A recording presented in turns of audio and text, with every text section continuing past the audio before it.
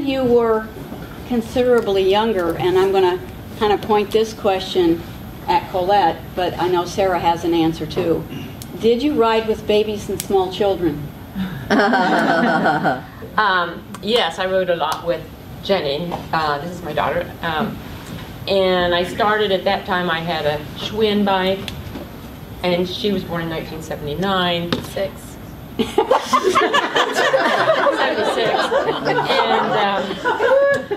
I put the little yellow thing back on the fender, and you know, she could barely hold her head up. So I don't think she suffered any brain damage. And I didn't really ride that too much.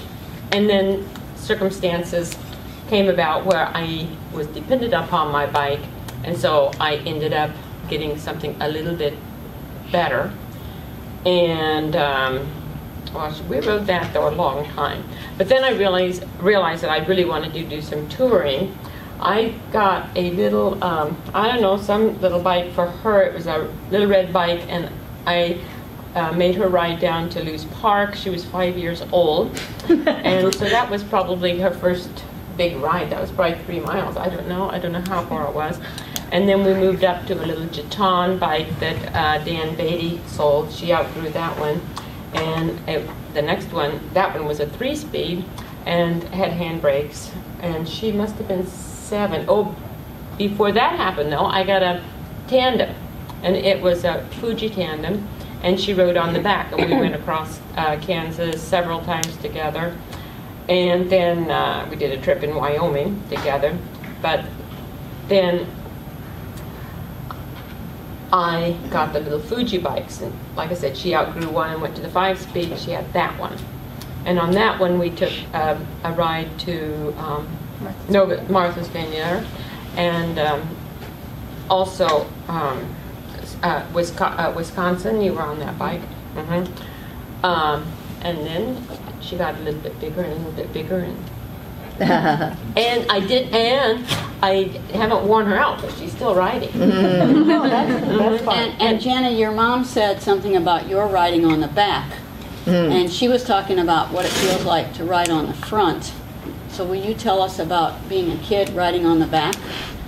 Well, on the back you can take naps because your mother is strong and will carry you through on a hot day of biking across Kansas. So on those long days, I often would fall asleep on the back of the tandem and nod off, and my mother would have to wake me up through her singing and her creative games as a first grade teacher. That came in handy on the long, long days of biking across Kansas and all the other miles that we traveled together on our bicycle.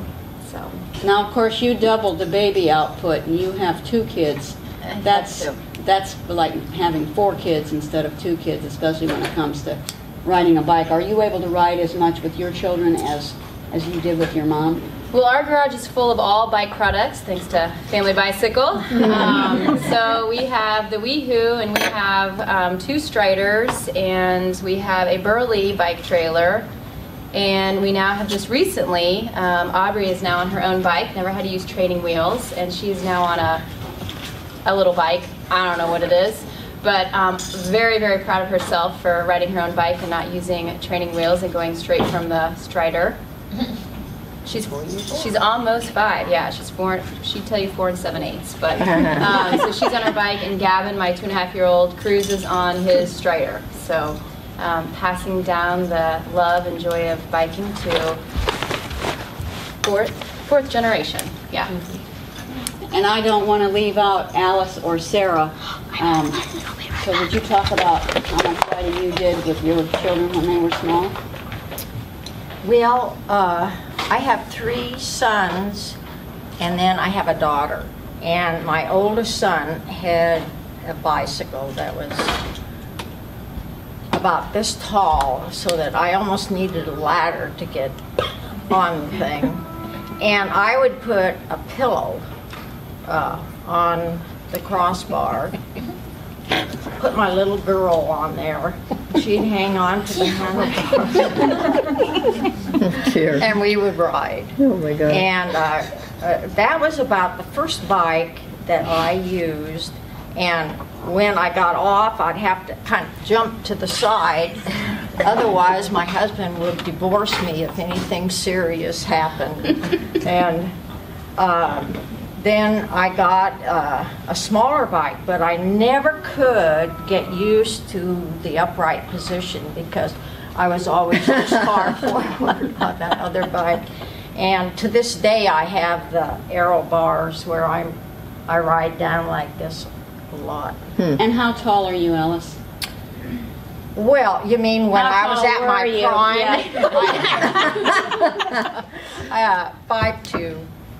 And did they make bicycles to fit people that were 5'2"? Well, actually, not really, because I eventually, for my 25th wedding anniversary, my husband gave me a custom-made bike, and I still have that bike. And Sarah, I know you rode with children. Yes, but my first bike came when I was probably 8.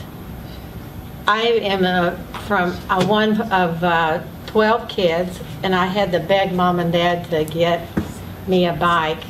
And they said, well, if we got you one, you'd have to share it. Oh, I'll share it. I knew none of my siblings would ride because they were lazy.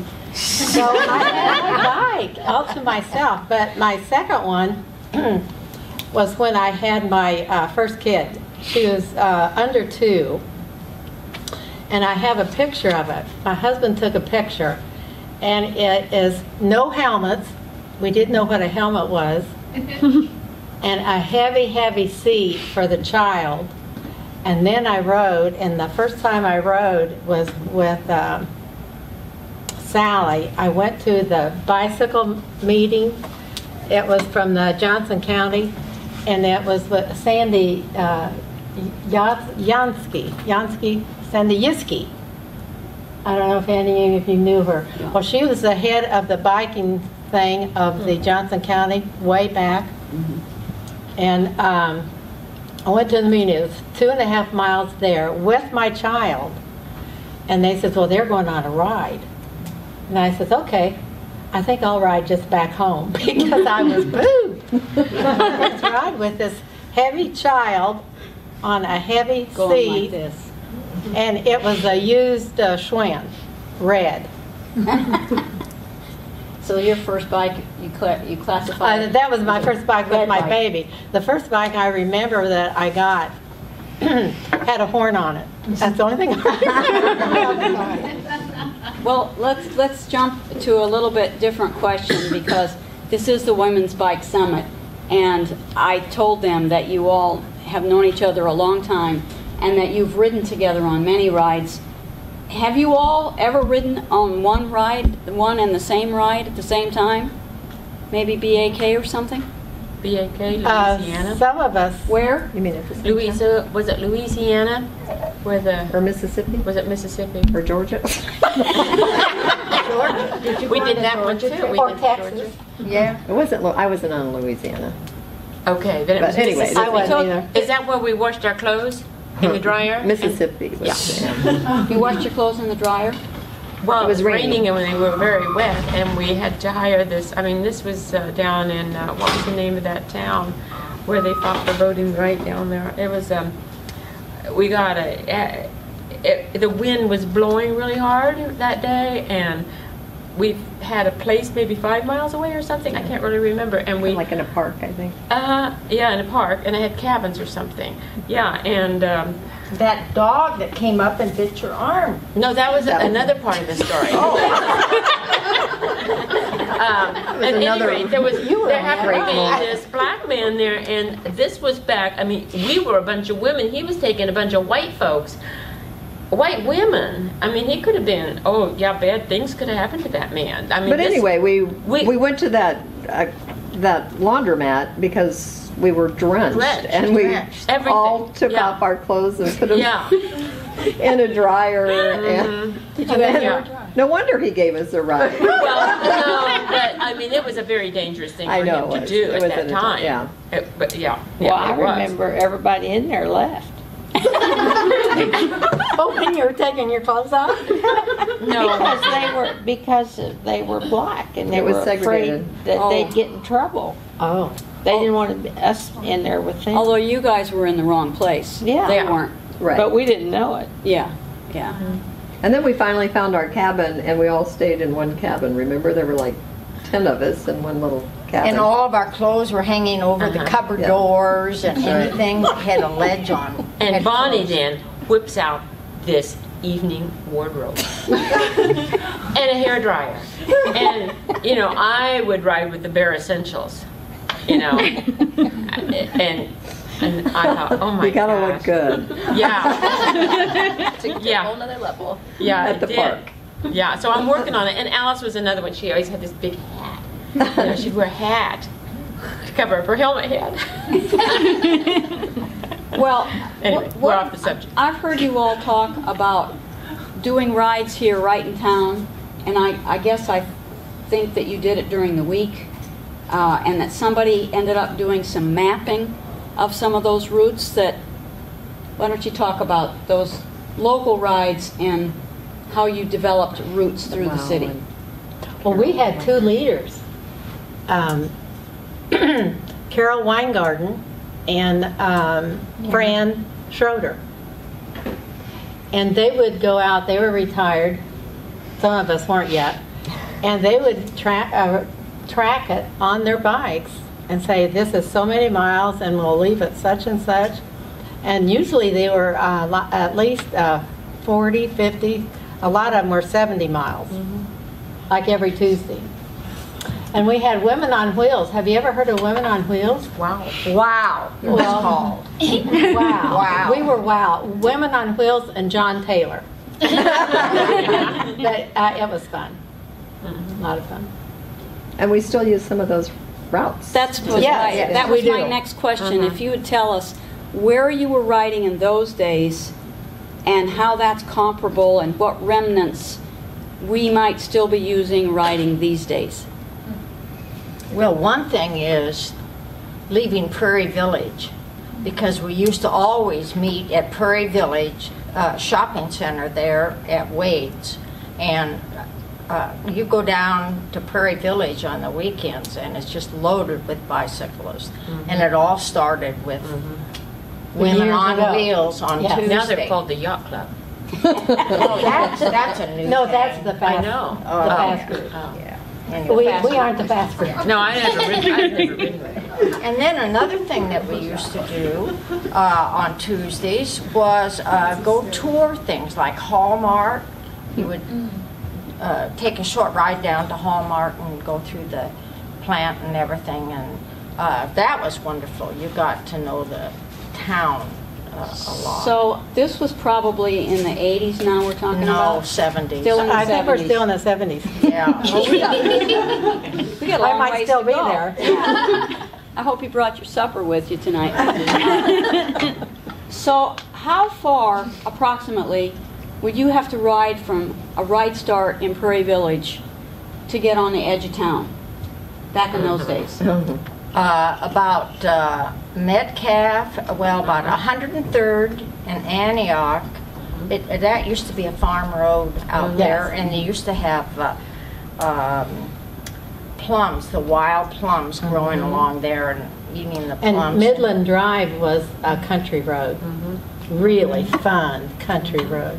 No traffic. When we went to Olathe, we would have to get on gravel to get there. It wasn't paved. When I started riding with you all to Olathe, we went across 143rd Street coming home, and I think about that today because that road, maybe I haven't been out there for a long time because it just got so frightening. It was too narrow and there was too much traffic. Yeah. 199th sometimes too. We came back that direction. And Bannister Road, I've seen the books where you rode on 95th Street or Bannister Road, which now you can't do that anymore. So what were some of the towns out and about that you rode to? Lewisburg. We would ride to Gardner from Prairie Village and back. Lawrence. Lawrence. DeSoto. DeSoto. Oh, yeah. Lewisburg. Lee Summit. Yo, Lee Summer. Chicago. We were women on wheels. Well, all But we right, didn't- we since you spent the said night there. that, why don't we switch and go, just kind of national. What are some of the national rides that you all did, and maybe not all of you at once, but I know you did a lot of rides together in different places around the United States too. And I could start calling people's names because I know. What about yours? Alice, how long ago was it that you did the Lewis and Clark on a supported trip? Well, I hate to correct you, but I've never done it. It was the Oregon Trail. All right, see, I was a history major, but... Well, I did the Oregon Trail, I don't know. It was probably when I was still 5'2". Maybe 10 years ago or so. Yeah. And where did that begin and end? Well, it began at Westport here and ended in Oregon City. And I tell you, if you ever really want to feel the history, ride your bike, and I'm sure the Lewis and Clark Trail would be the same way.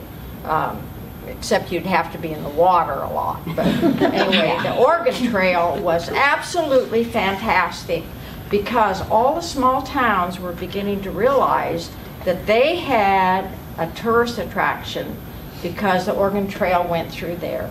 And they would have museums there. And so every place that you stopped, you had a history lesson. And the people were so eager to share that history. And then here you are, pedaling your ass along where the prairie schooners used to go. It was just wonderful. Just a wonderful experience. And Colette, how about you and Jenny? I know you took some monumental trips. Okay, well, the first one, my spring break, and that was when you could load your bike and fly with it. And so I did several trips by myself. I went to Texas and Mississippi and New Mexico and Arizona by myself, and camped and that sort of thing. And then I started doing them. People wanted to go with me. Because they were so worried about you. Break. No, well, yeah, there was one time I was the only one in this campsite, and I was filthy dirty. It was Arizona, I think, and this guy said, well, you can come to, I have a shower if you want to take a shower in my trailer. And I thought, okay. So I knock on the door, and he doesn't come for a while. Pretty soon he comes with a towel around him. And I'm like, okay. But he was listening to NPR, and I thought, oh, Maybe you better stop there. No, we didn't go any further than that. He was listening to NPR, and I thought he must be a good liberal, and so I thought, I'll trust him. And sure enough, he didn't come and get me in the night either. But I can tell you I didn't sleep very good. That's a great endorsement for NPR. Yeah, and of course, Jenny and I, we did BAK a lot together. And so that was riding across Kansas. And then the other big one was, of course, what I've already said. Wisconsin was a pretty big ride with tandem. And the big one's France, Belgium, and the Netherlands. Big one, yeah. That's when she made it through college. But I've heard tell that on some of the BAK rides, you left out of Kansas City and you rode to Colorado, and then you put all your stuff on the truck, and then you rode back home. Isn't that right? Some people did that. I didn't never do Some that. people did KAB. Did you do BAK both directions? I never did. I did. No, there's Where's 4 my of bubble? us. I did. Yeah, I thought somebody had. No, I didn't. You animal, you. I had developed other friends. Okay. She had them coming and going. Well, all right, then I'm going to make... Imo never brags about anything, so I'm going to pick on her. You and Alice have done some monumental rides. Yeah. Yes. And that's all they're going to say. Yeah. Somebody What asked happened us, there stays. asked us yesterday, said that, didn't you ever get tired of each other? She said, didn't you run out of something to talk about? But that's never happened. So we went down we did the river ride from Itasca State Park to in Minnesota. Louisiana, and we rode down the East Coast together, From Maine to Florida. And then we've hiked on the Appalachian Trail, but that's not riding. that's harder. But Alice has done a lot more rides than that. I mean, you went across the United States. Went across the United States and down the West Coast, and then basically just what you said, down the Mississippi and the Oregon Trail. And sometime I want to talk about one of the greatest stories that I have to tell about bicycling. But I'll say that to the end because you're supposed to say the best. All right. So you watch the clock up there, and at about 20 after, are we going to give them any time to ask any questions? Sure. You all need time to ask any questions, or are you really hot to trot and get out of here tonight?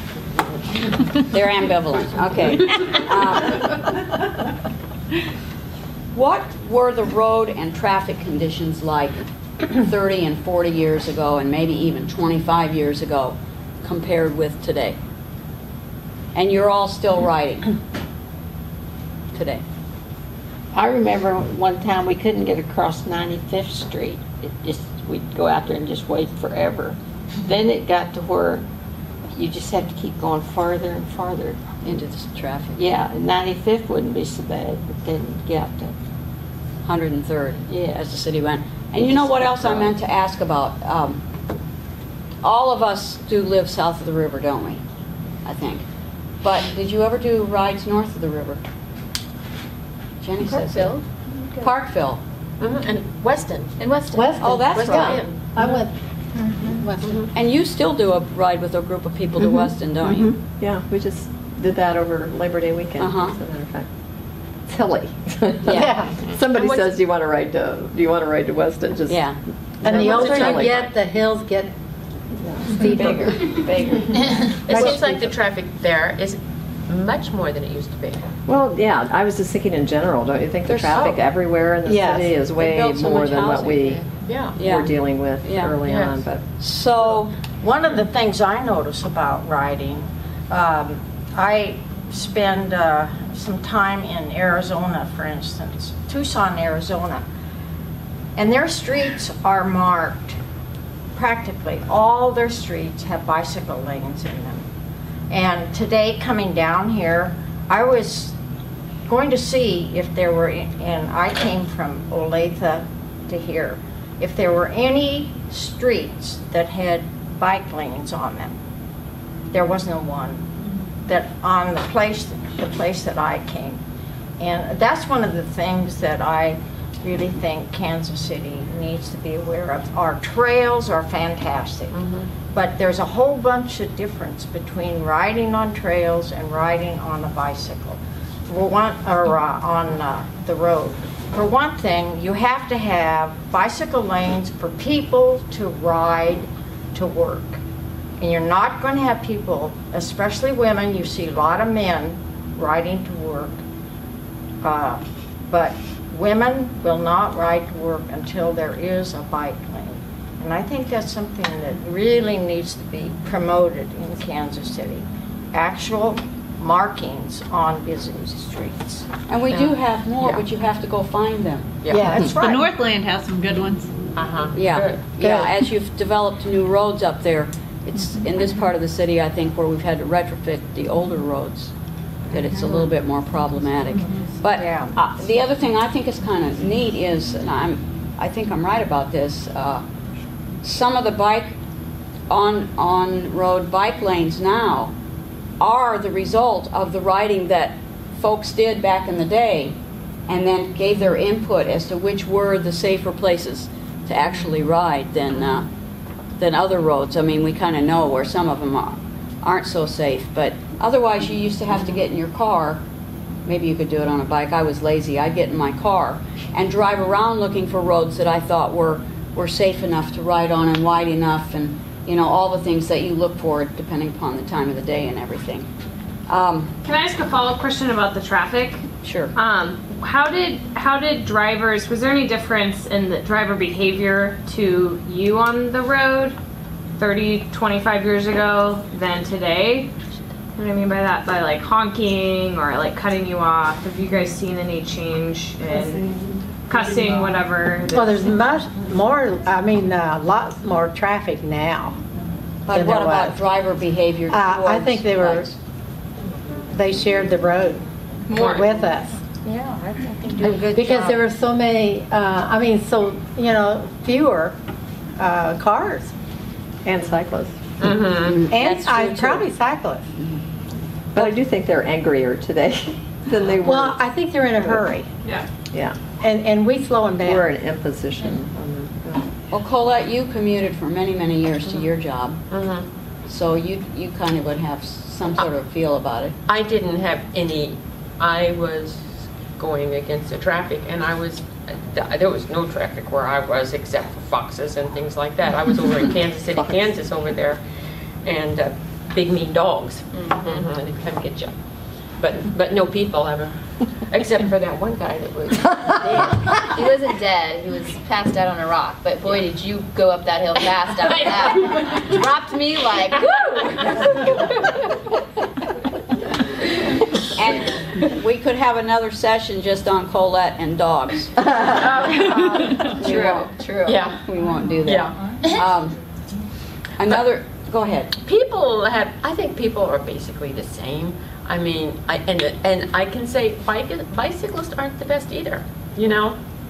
In my opinion. I mean, they don't sometimes stop and look carefully enough. I don't know. And I'm just as much at fault. I've made mistakes. Many, I'm sure.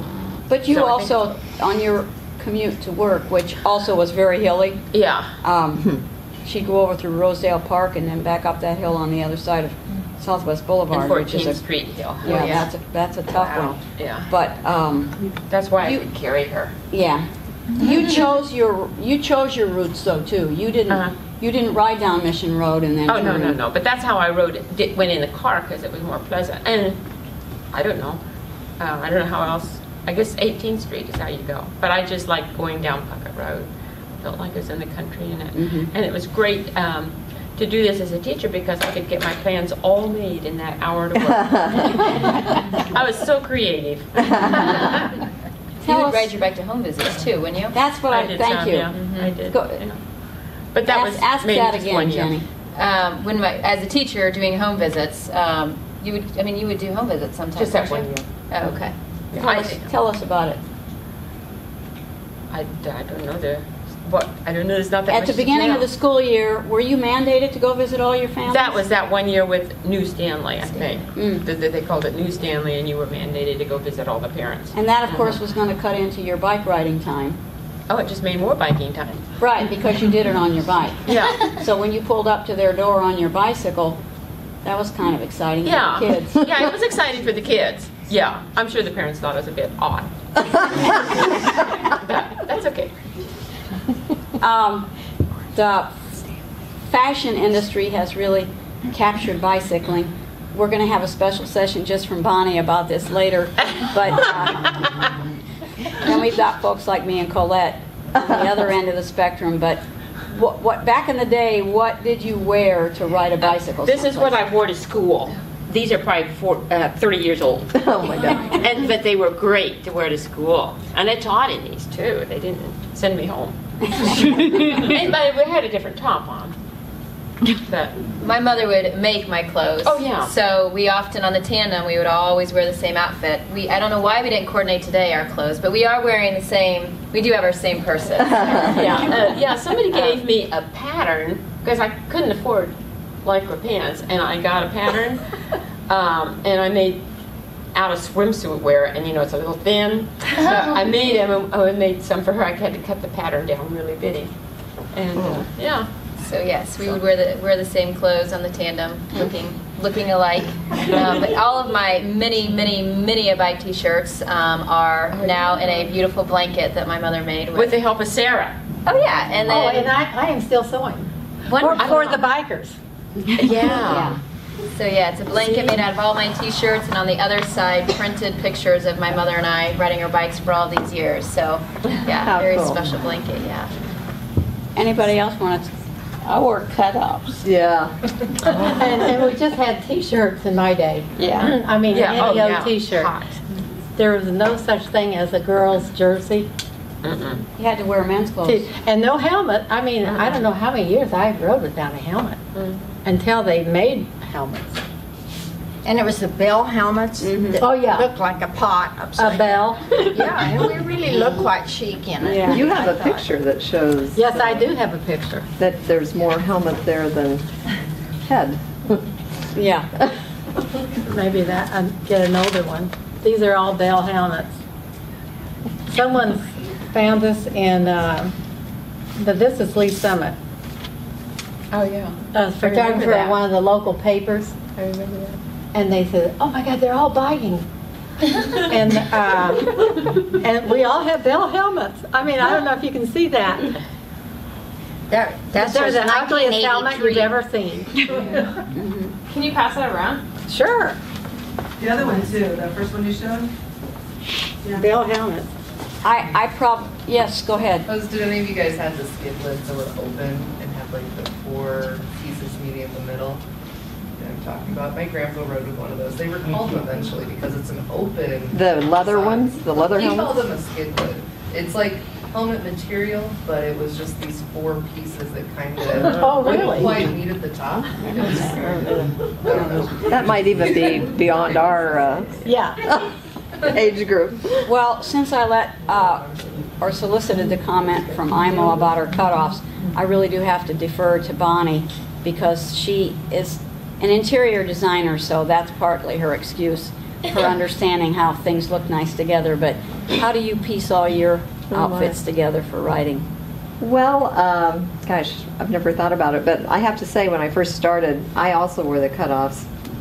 First organized ride, I had tube top, cutoff shorts, no helmet, and it was a Johnson County Bike Club ride, and I showed up, and they were so nice, and I did every classic rookie thing where you get your tennis shoe ties in the chain, and I mean, I had the whole club, you know, getting me through this ride, and I thought I was doing so great, and finally at the end, you know, I felt wonderful, and the president of the group said, "Now, next time you come, could you wear a helmet?" So they had helmets. Yeah, and then, you know, after a few rides in cutoffs, you know that's not a good thing to ride in cutoffs. That hurts. So, I don't know. You know, initially it was all men's clothing that was offered, so we were all wearing just what we could piece together that looked decent for women, but it was really men's. And then now it's like so many options, and it's And pretty, so much money. Yeah, yeah, it's so expensive for sure. Yeah. Okay. What about commuting to work or to run errands or to shop? Did you do it then? Do you do it now? Oh, yeah. Alice? Yeah, I have panniers that are probably when panniers were first invented. and they can always tell whether it's my bike or not because of these real old faded yellow panniers. But, you know, it may take several trips to go to the grocery store, but I still go to the grocery store. Matter of fact, that's for about you. what I ride now. 10, 15 miles. I really don't do anything that adventuresome anymore. But back to the helmets, I had an accident about 3 years ago, and another bicyclist ran into me, and I don't know what happened, but I went off my bicycle and don't remember anything except I'm skidding along on the asphalt, and I'm thinking, boy, am I glad I had my helmet on, because you could just hear it go along the way, and I don't know what would have happened to my face had I not had that helmet on. But that helmet was wonderful. Thank God you preserved your face. Yes, thank God. Well, maybe everybody up here wants to say something about this question, which is pretty open. Ever had on a bike ride? I had one of my favorite trips. There's 4 of us. Imo was one. and the other two are in Arizona, I think. We rode to BAK and met them halfway, camping all the way, and we'd stop in these little towns and we'd go in for coffee, and the men are there drinking coffee, all kinds of men. You know where you ladies are going? And we'd say, no. Said, well, and then we'd say, well, it's only 100 miles to the next city. And they, you know, they were just laughing. They thought, wow, they were scaring us to death. Of course, we knew exactly where we were going. With Imo along, she knew. But it was fun. We met the BAK people and then rode back with them. And you were, that was fun. And you were tent camping? So Yes. Yeah. So if you just loaded up your panniers with food, no problem, you could just... I think we had little restaurants because we had little towns that, I don't think we had food with us, did we? Unless it was We didn't snacks. cook. But you No, we found didn't something. cook. We did have a tent. So. And we weren't all in the same tent. I think we each had one tent, didn't we? Probably carrying your own stuff, right? Yeah. On our own bike. Yeah. Yeah, That was fun. I think we all used the tent a lot more. But then, you know, when you get old enough, you get your Social Security, so you can afford a motel. So we all motel That's what you have now. to look forward to. Yeah. Look forward. Colette, we're not asking for all your secrets. No, Jenny's going to tell it because we were on the same trip and we wrote the same things down. All right. Oh, am I into that one? Yeah. Well, I certainly have many of wonderful stories of passing on the touring with my friends in Ireland. And my first, I think I was very proud of my mother teaching me to ride. After grad school, my friend and I did a loop around in Pennsylvania. And I was just so proud of myself with maps when people look at maps without the phone and have a phone to look at. And being able to identify the roads to ride on, and just a friend and I bringing our tents and camping and making a week of riding. So, but I think one of our favorite stories is we were riding in France, and we had gotten to our destination, and every town we got to, you just find a hotel or a little bed and breakfast or what have you. And the next town I think was about 20 miles away, and so when you're on your bike, you can't just jump on your bike and ride another 20 miles at the end of the day. But there was a World Cup going on. That's why. Well, there was a World Cup, and there was a race, some car race thing. There was two things going on, so everything was full. And so we had gone into the grocery store, and the owner made a few phone calls. His friend came over, and myself and I think Ed, my stepdad, we raced out to this one last place, and it was full. We followed him in the car, and we followed on our bikes as he drove slowly. So we followed him on our bikes. We came back, nothing available, and the owner says, well, I've called my wife, bring your bikes into this grocery store, and he has loaded up his car, I think probably more wine than food. And how did we get there? His friend drove us. His friend drove us with him, and so we drove out to this countryside house.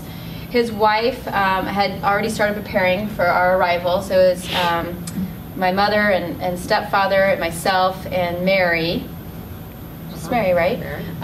And we showered and got ready. In the meantime, they grilled. They don't really grill there, but since we were American, I thought they grilled for us. And gave us Jack Daniel.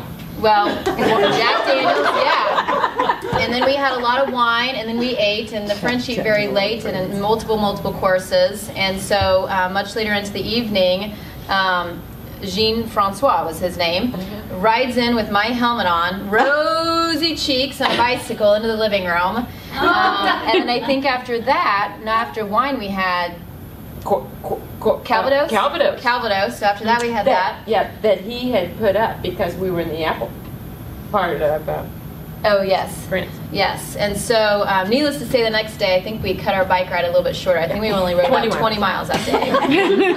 But I think, I think the story behind that, I talk about this a lot, is that when you're on your bicycle, you have to trust in the human spirit. And if you had been in a car, you would say, oh, let's just get in our car and go to the next town.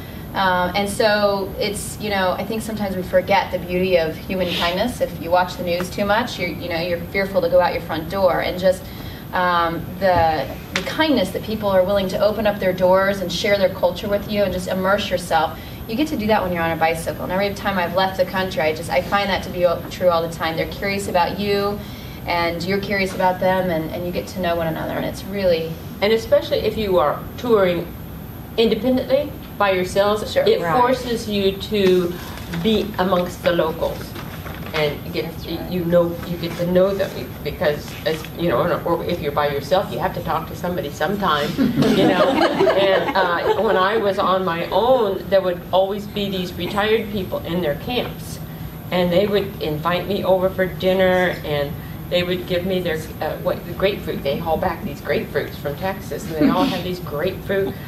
They'd want to put me in the van and take me up the hill, and you know, yeah, it's great. I just got the high sign. I thought we were good till 5 o'clock, but I've been told that we have to stop now. So Alice had the best story saved until well, the end. it's my best story. All right, that's good. So I'm saving it till the last. But I agree with Colette. If you really, it depends on what your aim is for bicycling. And when you go with a group, you should have basically the same aim. One group may want to go as many miles as they can. They don't want to stop and see anything. They don't want, you know, you will go from A to B. When there are just two of you, like for instance, my husband and I bicycled in Australia, and we were totally contained and planned on sleeping in a tent and so forth and so on.